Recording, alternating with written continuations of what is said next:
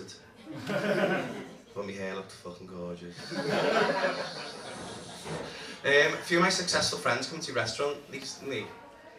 Sorry, I'm on diazepam, so I'm sort of slurring words. A few of my friends come into my restaurant recently, and they're really successful. I know you're creative and your successful mates come in.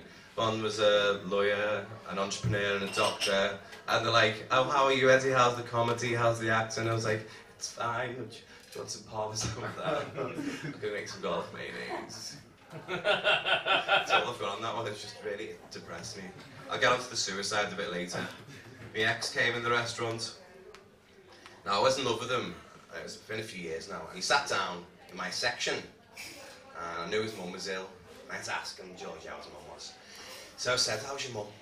And he said, "She passed away last week." And I was shocked. I liked his mum. And I remember saying to him, "I'm sorry. We ran on to Seabass."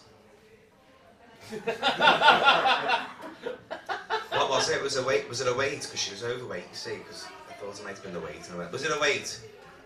And my ex said she was 4 stone in the end. I went, "That would have done it." So I went and got the specials for him. Come back and went, "Oh, how's your mum?" "Oh, my head's chocker." It felt really good, actually. I'm not bitter about my ex, I genuinely not. It's in 4 different parts of the country at the minute. Do you know what? He kept getting my name wrong in bed, Sam. He kept calling me Rape! No! Please stop! He dumped me because he said I'm lying. He said I'm a liar. I'm trying to keep him. But I haven't come on for 2 weeks, you know.